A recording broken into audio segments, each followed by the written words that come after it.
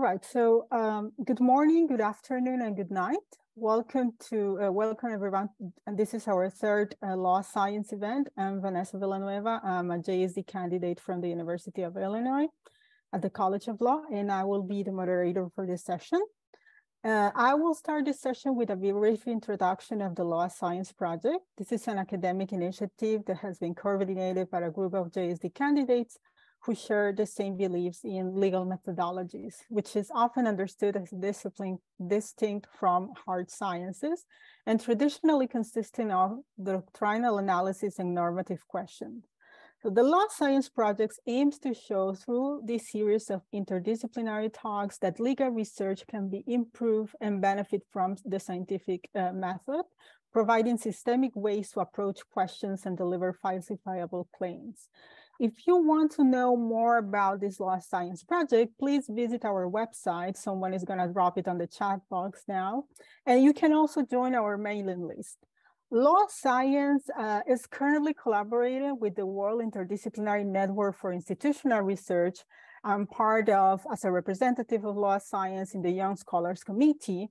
And soon, by the end of the weekend, we will be announcing a very interesting call for action directed to doctoral candidates in different disciplines that will receive feedback, meaningful feedback from senior scholars.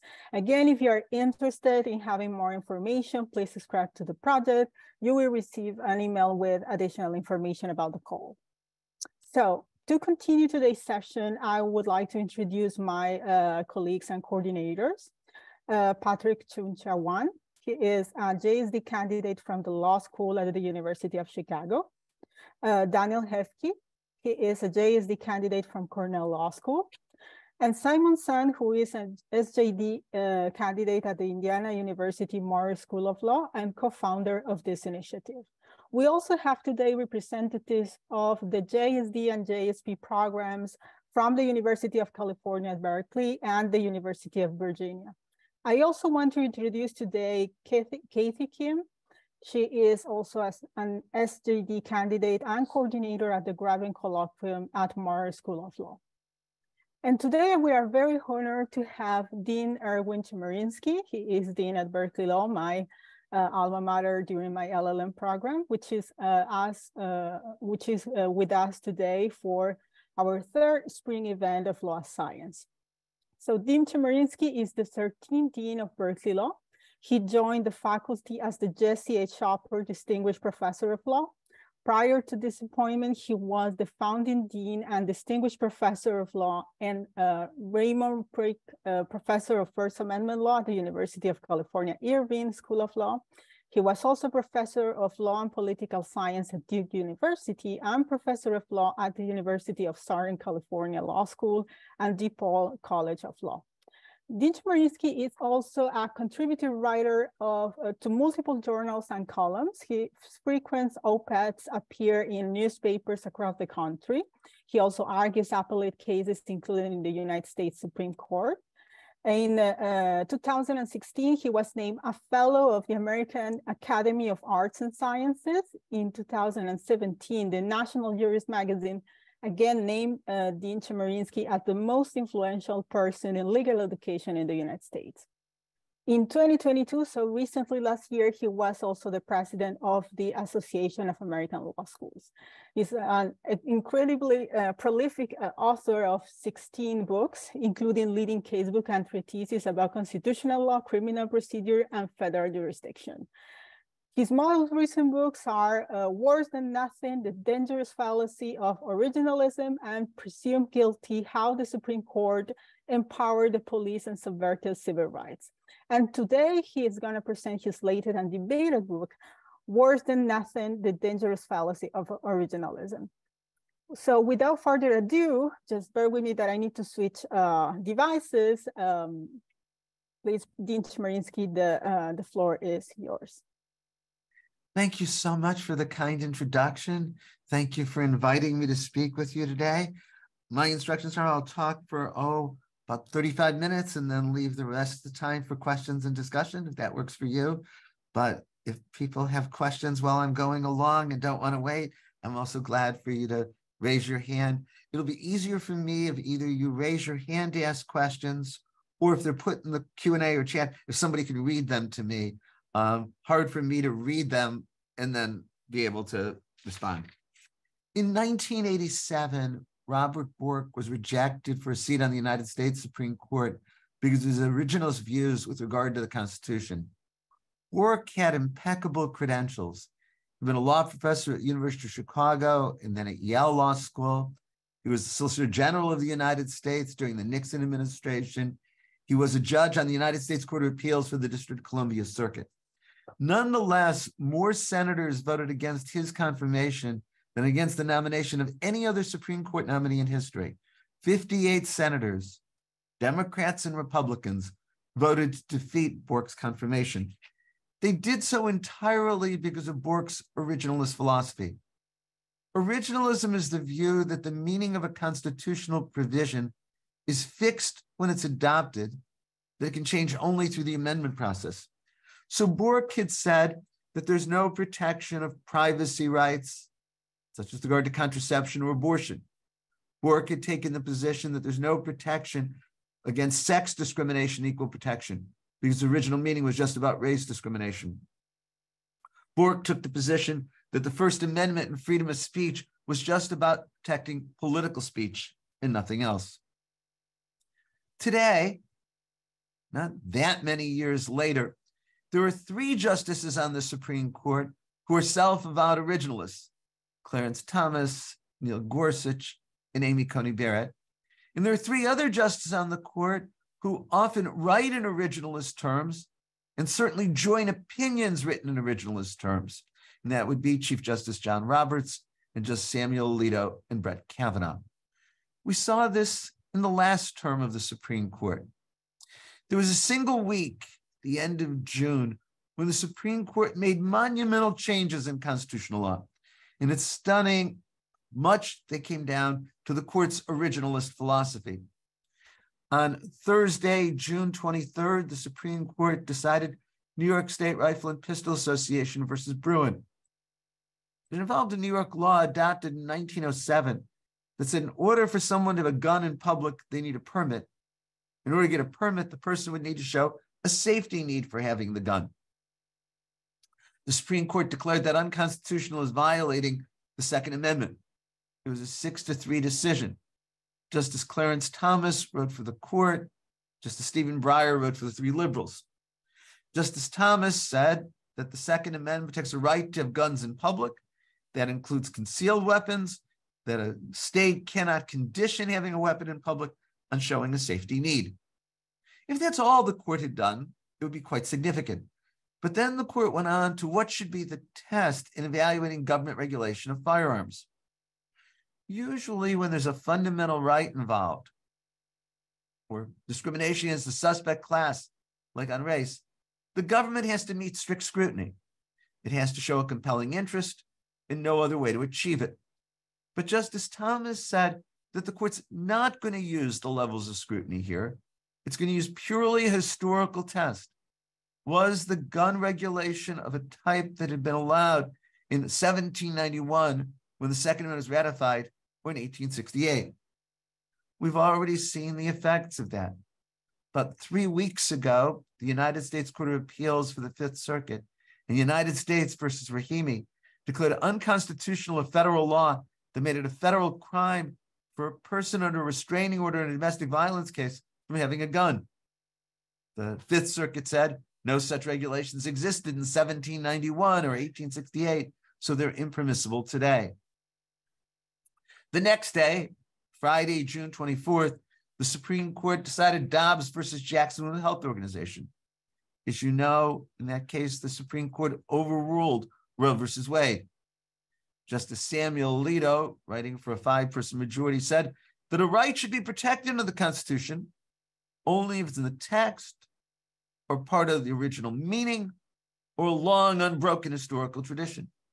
He said abortion rights don't fit in any of those categories, and thus there's no constitutional protection for abortion.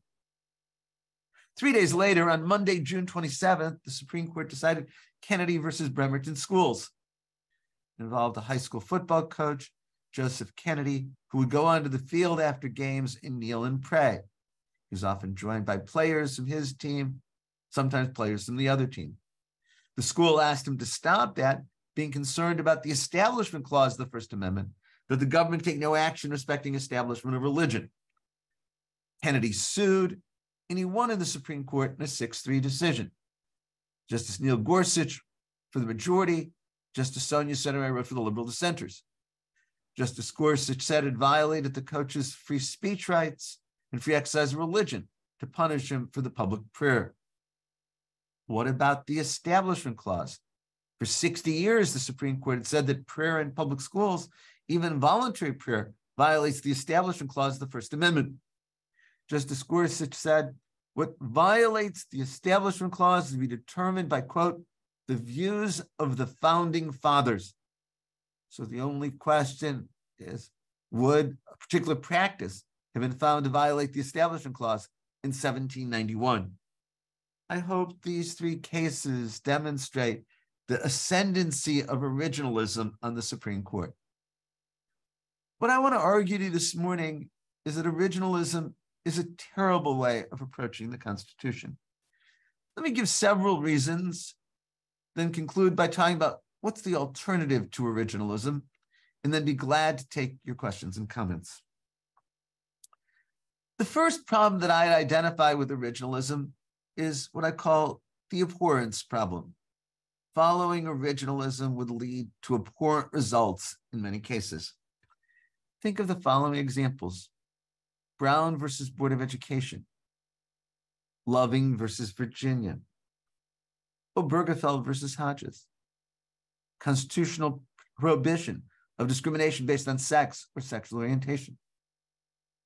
None of those cases would come out the same way under originalism. Take Brown versus Board of Education. To me, it's the epitome of why we have a Supreme Court. The Supreme Court on May 17, 1954, declared unconstitutional state laws requiring segregation in education. The problem, of course, with this from an originalist perspective is that the same Congress that ratified the 14th Amendment also voted to segregate the District of Columbia public schools. There's not a shred of evidence that the original meaning of the 14th Amendment was meant to outlaw segregation. The Supreme Court had asked for a briefing on the question of what was the original meaning of the Equal Protection Clause with regard to segregation. And then, having seen the answer, the court said, it's irrelevant. Chief Justice Earl Warren, writing for the court, said, we can't set the clock back to 1896, when Plessy versus Ferguson was decided, or 1868, when Brown versus Board of, when the 14th Amendment was adopted. And the court said that separate can never be equal, regardless of the original meaning of the 14th Amendment. Take Loving versus Virginia as an example. Loving was a 1967 case that declared unconstitutional a Virginia law prohibiting interracial marriage. Again, there's no evidence that the original meaning of the 14th Amendment was to outlaw such laws. Most states had laws prohibiting interracial marriage. California had a law prohibiting interracial marriage until 1948.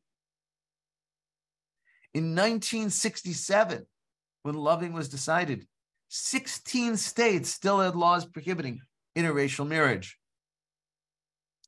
If one was an originalist, Loving was wrongly decided. Obergefell versus Hodges, the 2015 case, that states cannot prohibit same-sex marriage. No one believes that that could be justified from an originalist perspective. That's why the originalists on the court, Justice Scalia, Justice Thomas, vehemently dissented. Or take the example of using equal protection as a way of combating discrimination on grounds of sex or sexual orientation. Justice Scalia said on many occasions that the Equal Protection Clause doesn't apply to prohibit discrimination based on sex or sexual orientation. He said the purpose of the Equal Protection Clause was just to stop race discrimination. In fact, in the Slaughterhouse cases in 1873, the Supreme Court said it was unthinkable that equal protection would ever be used against anything other than discrimination against those of African descent. I would suggest to you that a theory of constitutional interpretation that makes Brown and Loving Obergefell, and the prohibition of discrimination against sex and sexual orientation illegitimate is a method of constitutional interpretation we must reject. Well, I can move on to a second problem that I identify with the originalism, and this I'd call an epistemological problem. Originalism assumes that there is an original meaning that's out there to be discovered. But the reality is there rarely is an original meaning. Rarely would there have been an agreement in 1787 or 1791 or 1868 is what a constitutional provision meant. Originally, when it was first developed, originalism focused on the framers' intent. What did the men, and they were all white men, have in mind when they ratified the Constitution? But quickly, this was criticized. So many men were involved in drafting or ratifying constitutional provision. How can it be said there was a collective intent? Originalists then said they would shift, and instead of focusing on the views of the framers, they would ascertain the original public meaning. Now, it's important to note that the Supreme Court is equivocal. Sometimes it still talks about framers' intent. As I mentioned in Kennedy versus Bremerton Schools on June 27, 2022, Justice Gorsuch said the meaning of the Establishment Clause is determined by the views of the founding fathers. That's very much framers' intent originalism. But whether one looks at the framers' intent or searches for an original public meaning, it's usually going to be elusive. Rarely is going to be a clear answer to the question. I can speak of this from some personal experience. In 1997, voters in Los Angeles decided to elect a commission to draft a new city charter. In California, a charter is much like a constitution. It creates the institutions of city government. It allocates power among them. In many ways, it prescribes how the government will function. It even can provide more rights than the US or the state constitution. I ran for election. I was one of 7 candidates in my city council district to run. Amazingly, I got elected. There were 15 commissioners, and then I was chosen to be the chair of the commission. And we worked for 2 years to draft a new charter. It went before the voters in June of 1999. It was approved. It remains the charter for the city of Los Angeles. Almost immediately, questions arose as to what we intended with particular provisions. The answer virtually always is, we didn't think about that. There was, just soon after the charter was adopted, a question about the meaning of one sentence with regard to term limits. And I got called from the litigants on both sides, and I said, we just never thought about that issue. The judge resolved the case saying, the intent of the voters in Los Angeles. I can assure you, no voter in Los Angeles thought about that one sentence in a 100-page document. It was purely a fiction. I continue to get calls and emails to this day when issues come up as to the meaning of a city charter provision. Rarely do the questions involve things that we thought about. Now, so many years later, often I don't remember what we talked about. But if I do, and I say, oh yeah, I remember we talked about this, and this is what I think we meant. If the lawyer likes it, the lawyer will say, will you write a declaration saying that?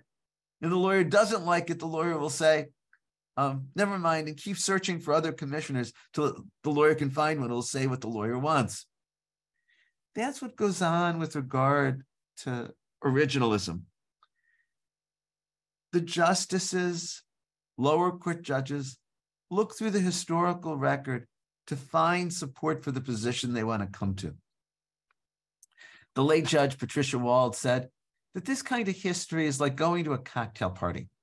When you go to a cocktail party, you look for your friends. Well, when a justice or a judge is doing this kind of originalism, they look through the historical record to find what supports the conclusion they want to come to. Originalists pride themselves on saying they have a methodology that constrains the justices. It's nonsense, because the justices just look through the historical record to come to the conclusion that they've already started with. Think about the cases that I mentioned, or you can think about the cases from the end of last term more generally, where the Supreme Court said that in certain circumstances, the government is constitutionally required to subsidize religious schools, that there's broad protection of gun rights, there's no abortion rights, there's a right of the high school football coach to pray, there's great limits on the power of administrative agencies. Unless you believe that the framers' intent in 1787-71 was the same as the Republican platform today, what you see is the conservative justices came to their conservative conclusion, searched the historical record to cherry pick what would support their conclusions, and then wrote that in their opinion. But that's not something that constrains the justices in any way. And that epistemological problem is inevitable under originalism. A third problem that I would identify with regard to originalism, I would call the incoherence problem. Let me start with a simple way to explain this. I think there is compelling evidence that the framers of the Constitution did not intend for their views to be controlling in the future. James Madison took the official notes at the Constitutional Convention. He instructed they not be opened until after his death. In fact, the members of the Constitutional Convention decided to proceed in secret and to observe confidentiality requirement. Scholars have argued, I think, persuasively, that the founders of the Constitution did not have in mind originalism as a way of interpreting the Constitution. Jeff Powell, a professor at Duke, wrote an article in the Harvard Law Review about 40 years ago titled The Original Understanding of Original Understanding. Horace Bitger, a professor at Yale, made the same argument. It's an elegant argument. It says, if one is an originalist, then one has to follow the framers' views of interpreting the Constitution. The framers didn't intend originalism. Therefore, if you're an originalist, you have to reject originalism. Now, the problem, of course, in discussing this is that the Constitution doesn't mention the power of judicial review. It never says that courts have the power to declare unconstitutional executive or legislative acts. So it's hard to say, what did the framers have in mind as to how judicial review should be done when they didn't create the institution of review? They didn't talk about judicial review. To me, that's the inherent underlying incoherence of originalism. There is a fourth problem with originalism, and I would call it the modernity problem. And it's the impossibility of applying a constitution written in 1787 or 1791 to our modern world. It is so vastly different than the Constitution that was intended. Let me again give you examples. There was a case before the Supreme Court about a decade ago, Brown versus Entertainment Merchants, involved a California law that prohibited selling or renting a violent video game to a minor under 18 without parental consent. And Justice Scalia was pressing the attorneys about the original meaning of the First Amendment.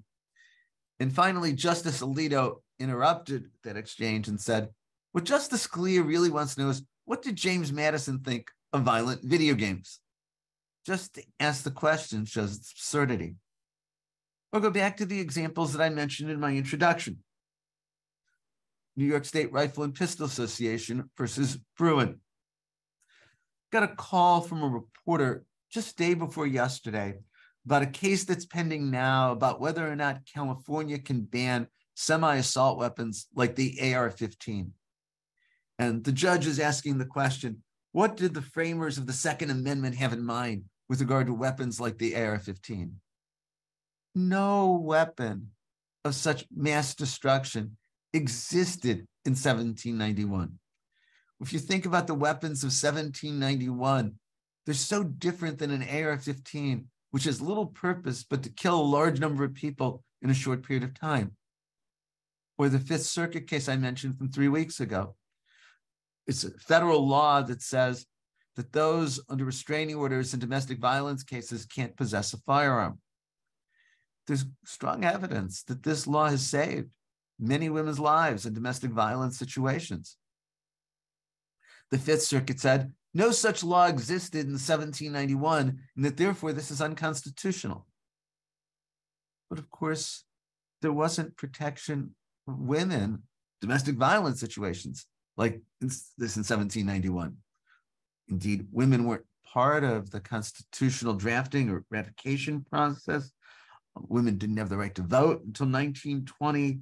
A married woman was considered the property, the chattel of her husband. Why should our modern world be governed by what people thought just in 1791? But take another example, which fits many of the problems I'm identifying with regard to originalism, and that's Citizens United versus Federal Election Commission. It was a 2010 decision of the Supreme Court. The Supreme Court held that corporations have the First Amendment right to spend unlimited amounts of money in election campaigns to get the candidates they want elected or defeated. Corporations, as we know them today, didn't exist in 1791. More important, campaign spending in elections, as we know it today, didn't exist in 1791.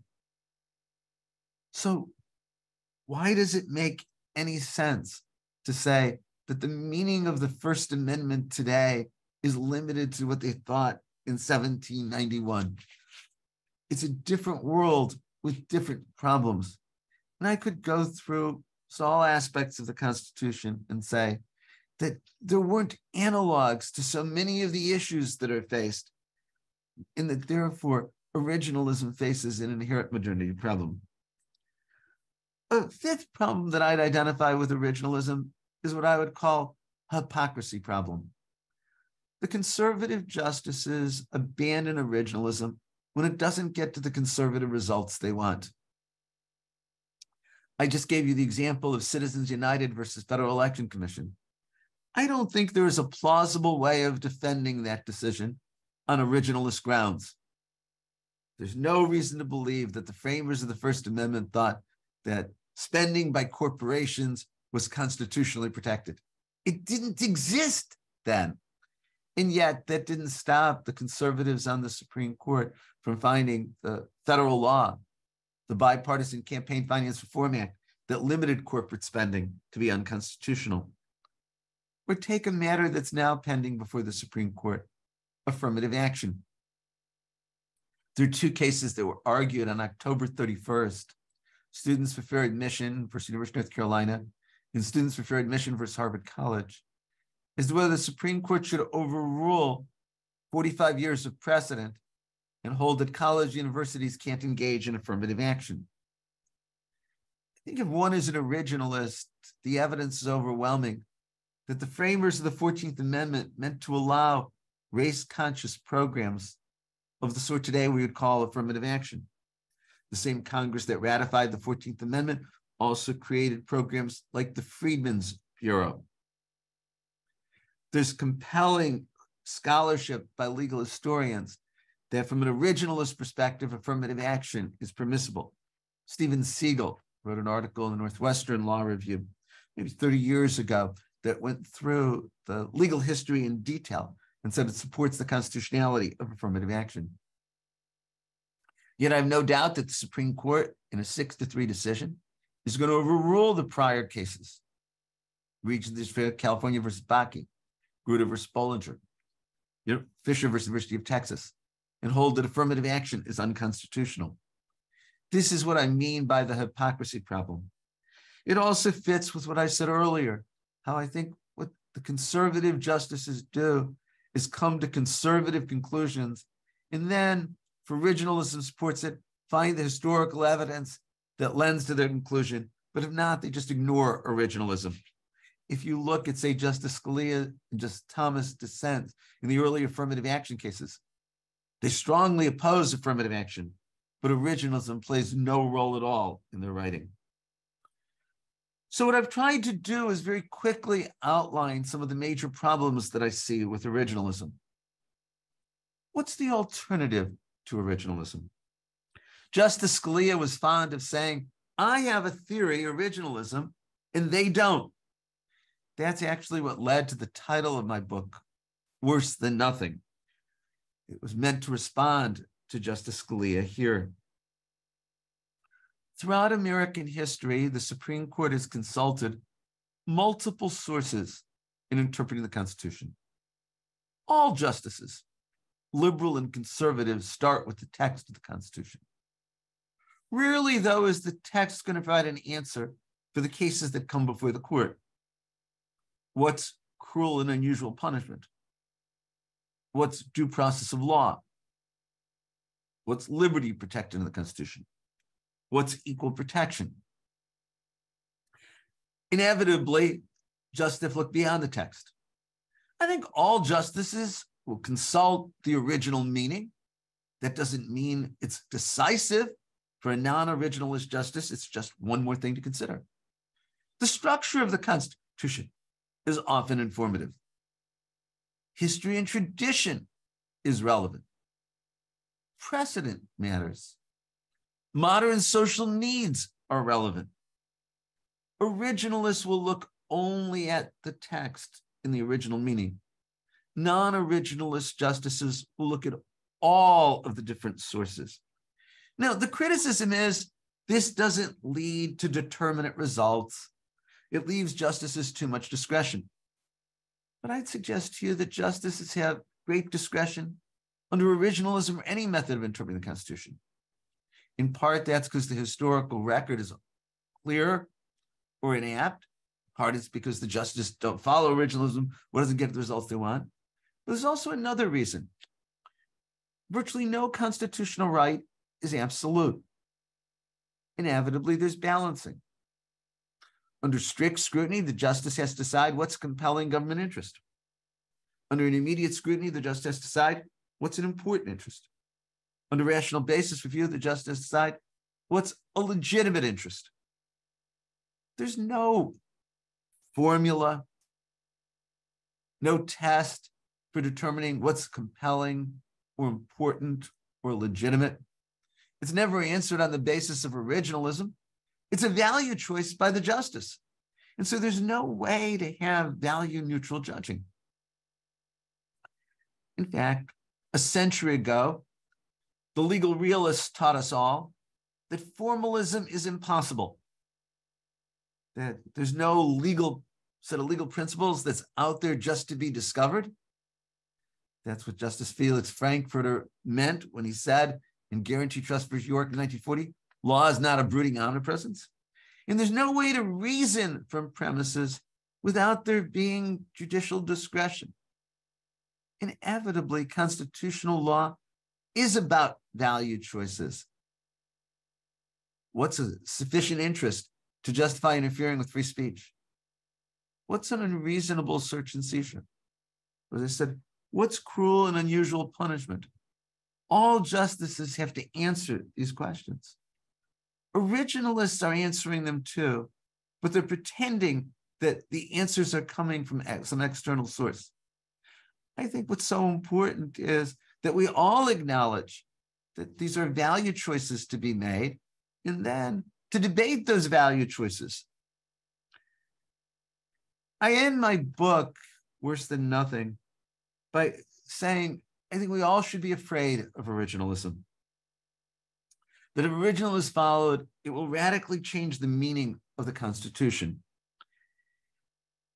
Take a simple example, the rights to privacy that are protected under the liberty of the Due Process Clause.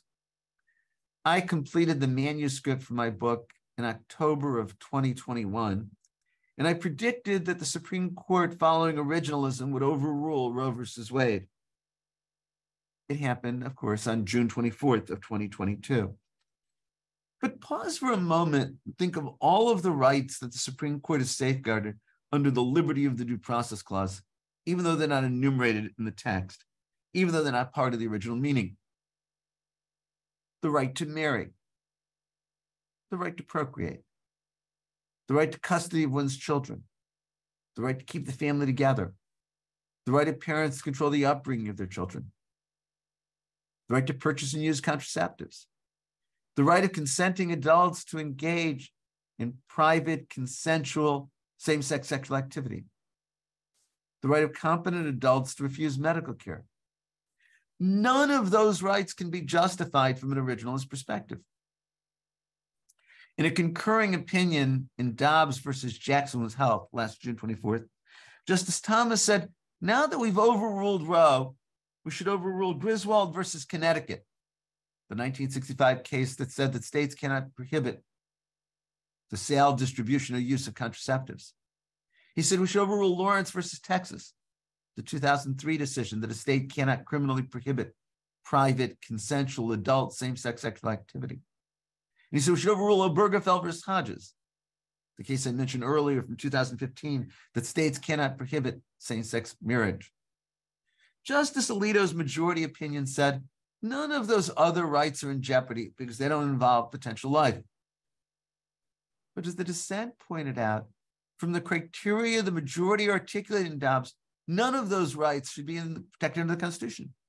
None are in the text. None are part of its original meaning, and none have a history going back to the founding of the Constitution. The dissent said, the majority is saying, quote, Scouts honor, trust us, we're not going to overrule those rights. But if the court adheres to originalism, none of those rights can survive. And that's why I say we should all be afraid of the consequences of originalism. I think I've used my time to talk, and I'm glad now to take questions. You can raise hand and ask questions. If you put them in the chat, if somebody doesn't mind reading them to me, I'd be glad to take questions that way too. Thank you very much, Chemerinsky. I would like to say moderator privileges, but I already see that there is someone who wants to jump in with a question. Daniel, would you like to introduce yourself and send me your question? Thank you. So thank you, Vanessa. Yeah, first of all, thank you for the terrific talk. I have 100 questions, but I will limit myself to one for the moment. So let me start. I'm completely convinced by your account. I especially loved your personal story of the drafting of the Californian Constitution. But as you know, like having the better argument obviously does not necessarily translate into winning the argument. And it seems to me that on the political stage in the US right now, the other side is winning the political argument, right? So last year when a liberal justice for the Supreme Court was confirmed, she made sure to assure the congressmen and women that she is not opposed to originalism. I know a lot of papers from liberal law professors who try to use originalism to push back against the reasoning of conservative justices. So right now, while there might be substantial pushback against some conservative originalist judgments, there seems to be little pushback against the methodology as such. And to me, this is kind of surprising because if you look at it from a comparative perspective, normally everything that comes from the US, from US law schools, translates immediately to other countries' systems as well. So law and econ, critical legal studies were heavily influential in other systems as well, but that's not the same as originalism, right? So I can speak at least for Europe that no actor that I know of, judicial or academic, is really proposing the exclusiveness of originalism. To be honest, they're not really discussing it. They don't really care about it that much. So my question is, do you have any theory on why the US story is so different in this regard? So why is it so much harder for you to get your, I think, very convincing argument across in the US discourse? It's a wonderful question. If Hillary Clinton had won the 2016 presidential election, and if she had picked 3 justices rather than Donald Trump, there would only be one originalist on the Supreme Court, Clarence Thomas. Originalism would have been relegated to his dissents and to conservative criticism of liberal Supreme Court decisions. Donald Trump winning means there's a solid conservative majority on the Supreme Court, 6 conservative justices. Conservatives have embraced originalism since the early 1970s as the way of criticizing liberal decisions, initially the Warren Court and then of Roe versus Wade. So some of your answer is the political nature of originalism. Some of it is, it's simple. I mean, it's so simple to say, we don't want justices to be imposing their own values. We want to constrain justices. So we should follow the original meaning of the framers. That sounds so easy. And I think that that's part of the political appeal of originalism. And yet I'm not sure that the originalists are winning. When the Supreme Court overruled Roe versus Wade, 2/3 of Americans thought that the Supreme Court made a terrible decision and believed that Roe should not have been overruled. I don't think those 2/3 of Americans thought that the right to abortion was part of the original meaning of the Constitution. We've seen the political implications of the Supreme Court overruling Roe. The Supreme Court has its lowest approval ratings of any point in American history. So I don't know that the public is accepting the originalism of the Supreme Court. Why haven't foreign countries looked to originalism? Because I think originalism is so tied to the politics of the United States. It's so much been the way that conservatives have chosen to criticize liberal decisions. So I said, that's how it started in the early 1970s to criticize the Warren Court. It gained fuel as a way of criticizing Roe versus Wade, and then it was propelled by the Conservative Federalist Society. I don't think that that would have an analogy in foreign countries. And yet, let me just qualify at the end by saying, issues of interpretation do arise in foreign countries. They arise in all contexts. In the context of religion, there's certainly debates over how text should be interpreted. In literature, there's debates of how text should be interpreted. So questions of interpretation are inevitable. Originalism seems to me just so tied to the unique politics of the United States.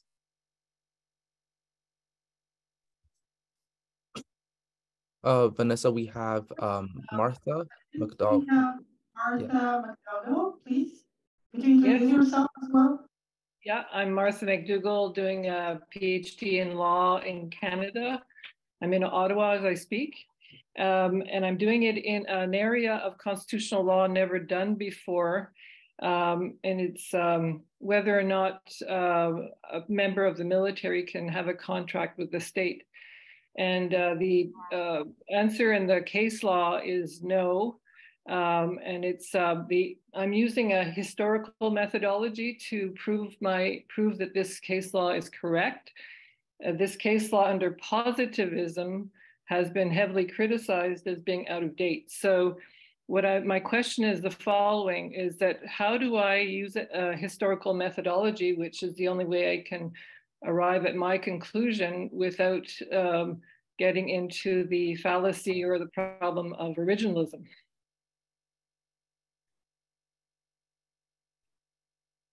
I think there's an important distinction between considering history where it's there as part of analysis and deeming historical analysis to be decisive and conclusive. I certainly, if I was dealing with a constitutional issue, would be interested in knowing what did people think on all sides when the provision was adopted? Was there any original understanding of the words? I wouldn't end my analysis there. I would let that be part of the analysis. And to me, what's wrong with originalists is they stop at that point.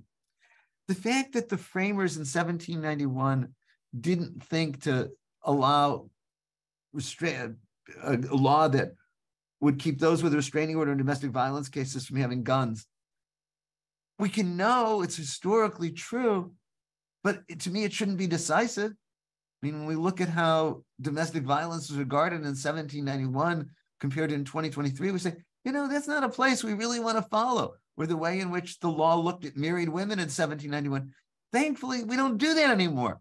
So to me, when the Fifth Circuit says, well, this wasn't allowed in 1791, yeah, that's interesting, but this is a place where it shouldn't be decisive.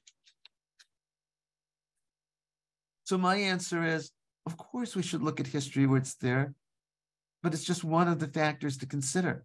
Maybe in some instances, it's so compelling that that's what we should follow. But in other instances, we say, yes, in 1868, Congress meant to allow segregation, but that doesn't tell us that today the law should allow segregation. Thank you very much. We have another question from Christopher Muhawi. Do you want to introduce yourself, Christopher? Yes. So thank you very much. My name is Christopher. I'm a GSD student at the University of Illinois in the College of Law.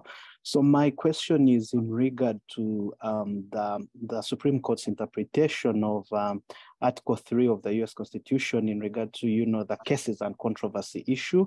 And from the history that I've read, it became prominent from the 1970s. And so the interpretation currently as it is, and from the instruction of the different cases from the Supreme Court, is to the extent that the plaintiff must have suffered injury that is either actual or imminent. And I've discussed with a few professors who agree and others do disagree. So from this discussion, I would want to get the professor's mind on the origin of this, rather, as quoted by one of my advisors, absurdity of the interpretation of what a case or controversy is to mean that the plaintiff must have suffered injury for them to get redress from the court. That's my question precisely. Thank you. The Supreme Court, as you allude to, has interpreted cases and controversies as giving rise to a series of limits on the federal judicial power. Standing is one of those doctrines. And one of the requirements for standing, as you say, is the plaintiff has to show that he or she has been injured or imminently will be injured. Plaintiff also has to show that the injury was caused by the defendant and that a favorable court decision will remedy the injury. The Supreme Court has developed a doctrine called ripeness, a doctrine called mootness, based on cases and controversies. All of those are doctrines that developed in the 20th century. In fact, to a very large extent, those doctrines developed from the 1970s on, so just in the last 50 years. You're not going to find any discussion at the Constitutional Convention or among James Madison about standing to sue or the injury requirement. So this is a place where the court has created doctrines that can't be possibly justified from originalism. There's excellent scholarship that's been done about the origins of the cases and controversy requirement. There's an article by Susan Bandes, B-A-N-D-S, in Stanford Law Review, maybe 30 years ago, titled The Idea of a Case. There's an article by William Fletcher in the Yale Law Journal on the meaning of standing that does a really good historical analysis. So those would be places to look. If you want an example of a Supreme Court case from just a couple of years ago where this becomes important, it's a case called TransUnion versus Ramirez. And the Supreme Court said, Congress, by statute, can create an injury that gives rise to standing only if it's the type of injury that was recognized at common law. Well, this then puts in jeopardy many federal statutes. Think of the Federal Freedom of Information Act. It says that all documents possessed by the federal government can be obtained by any person unless they fit in one of 9 categories of exemption. And it authorizes someone to sue if their request is denied. I don't know how that can continue under TransUnion versus Ramirez because this didn't exist until the mid-1960s. So I think you raise a great question. And to me, what the court has done here can't be justified from an originalist perspective. And to try to do so leads to absurd conclusions because we're taking modern doctrine and trying to apply it in a historical way where there isn't any context to do so. Thank you very much, Dean. We have another question from Simonson. Please, Simon. Yes. I think similar to Daniel, when I first learned about originalism, I was very astonished by the length, the depth of discussion on that. My grandfather was a Supreme Court justice. He's considered as a conservative, but he never employed such methodology, even though he's considered as a conservative justice. So this itself, this discussion is very meaningful. My question here is that when I was reading your book, most scenarios you're mentioning are you focus on court decisions and justice who apply originalism. So my question is there a meaningful difference that in your research that there's a difference between originalism by the justice versus originalism by the scholars, whereas they might have a more nuanced understanding of originalism there, and maybe how the justice employed originalism might be at fault and sub-point? Yes, in two ways. First, the scholars have moved much more to original meaning originalism and very much away from framers' intent originalism, but the justices haven't.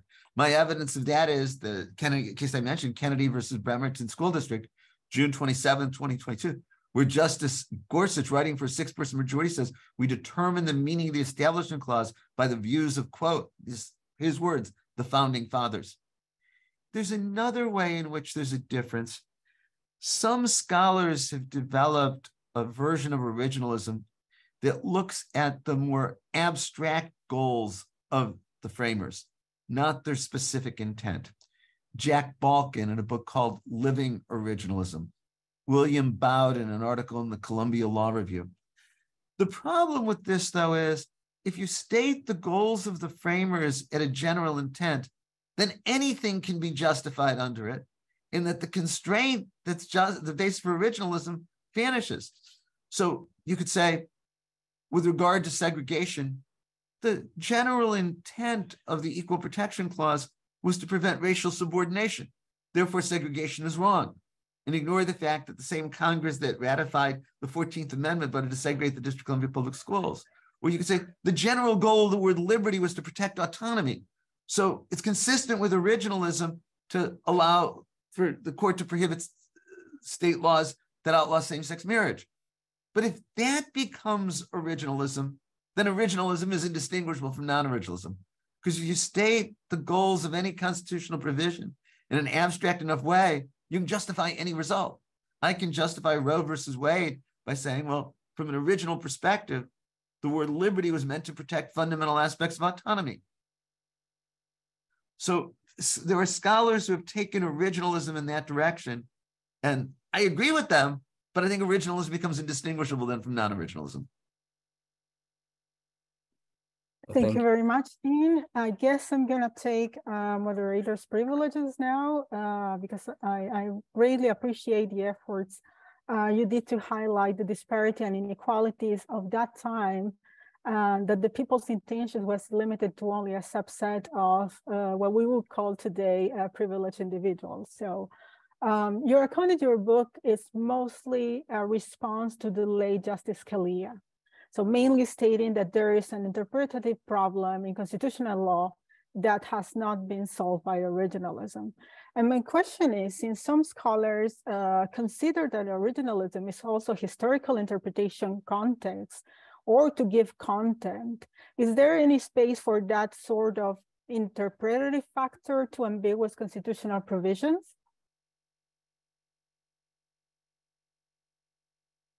I don't think the book is primarily a response to Justice Scalia. Justice Scalia was a foremost proponent of originalism. And so I certainly respond to him, but Justice Thomas is an originalist and respond to the originalist scholars. In answer to your specific question, I think my answer would be, of course, it's worth looking at history and learning what we can from history. It's just we shouldn't be bound by history. There's got to be a better reason to do something than that's the way it's always been done. There's got to be a better reason for interpreting the Constitution than that's what people in 1787 or 1791 thought. Does that answer your question, or am I missing your question? Vanessa, we have a question from the chat. Perfect. From Chris Fabre. She asks, what should be done when it comes to both the Senate filibuster and the Article 5 of the Constitution? The Supreme Court got to have the final say on so many issues because of those two combined factors. I think the filibuster is unconstitutional. I argued this in an article that I co-authored with Catherine Fisk. It's in the 1995 Stanford Law Review titled The Filibuster, but I don't see any likelihood that courts will declare the filibuster unconstitutional. Obviously, we're short of time, so I can't develop the argument here, but simply put, where the Constitution wants a supermajority to do something, It says so. It takes 2/3 of the Senate to approve a treaty. And we can go through other places where the Constitution says it takes supermajority. The effect of the filibuster is to require that, except for budget legislation, everything else takes 60 votes to pass the Senate. And I'd argue that's unconstitutional, but I don't see a likelihood the court's going to strike it down. But I agree with you that the filibuster is an enormous problem. I'm not quite sure what you mean in terms of Article 5. I think a crucial problem under the Constitution is that every state gets 2 senators regardless of size. In 1787, the difference between the largest state, Virginia, and the smallest state, Delaware, was 8-1. Today, the difference between the largest state in population, California, and Wyoming, is almost 70-1. But Article 5 of the Constitution says that that's one provision, that each state gets equal representation in the Senate, that can't be changed. Maybe what you're referring to as Article 5 is how difficult it is to amend the Constitution. And because it is so hard to amend the Constitution, there seems little alternative but to do it by interpretation. And I think that requires non-originalism. I hope I addressed your question. Yeah, I think Chris, he also kind of explained further, saying that previously, like, isn't it related to the fact that first, both the US Constitution and the Bill of Rights are so ancient, it's become virtually impossible to amend the US Constitution, and European Constitution are easier to amend, and most of them were drafted after the Second World War. Yes. It takes 2/3 of both houses of Congress and 3/4 of the states to amend the Constitution. Since 1787, it's been amended only 27 times. Since 1791, it's only been amended 17 times. And because amendment is so difficult, not impossible, that really leaves no alternative but interpretation to make the Constitution meaningful and apply to our modern world. Thank you very much, Dean Chemerinsky. I don't see any more questions. We are excited to have you today as our third speaker of law science. And I will ask everyone to join me and give an applause to Dean Chemerinsky for today's lecture. Thank you. Thank you for having me. Truly my pleasure. Delighted to do it. Take care, everyone. Be well. Thank you very much. Thank you very much.